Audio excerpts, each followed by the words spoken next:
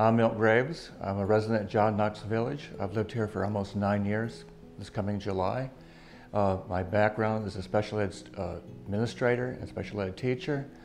My background also included some artwork. I learned how to do stained glass back in 1978, and I've been teaching at John Knox for the last 8 years.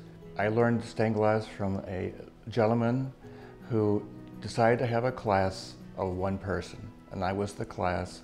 And the first piece I made was a chandelier. And he said at that time you'll be able to do anything. So I did glass shows in New York, Pennsylvania, and Delaware, and I sold out 2 galleries in Pennsylvania, plus doing custom work. And I have 2 classes on Wednesday mornings from 10 o'clock until 12 and from 1 until 2. And what I've been doing is I've been teaching mainly people who are newbies to the field of stained glass. Teach them how to cut the glass, grind the glass, foil the glass, solder it. I put the frames on and we finish the piece off. So far I've had 1 student, her name is Penny Stevens, who's been with me for the last 8 years.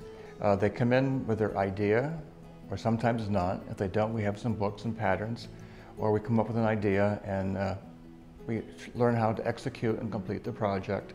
The class is a project, meaning you come in for your class, you are here until your project is done. One of the students, Julie Green, made a front door window for her villa. It took her 1.5 years to do the villa, and that was her class. But you're welcome to come by the studio. It's 620 South Gardens, and pay a visit. Look forward to seeing you.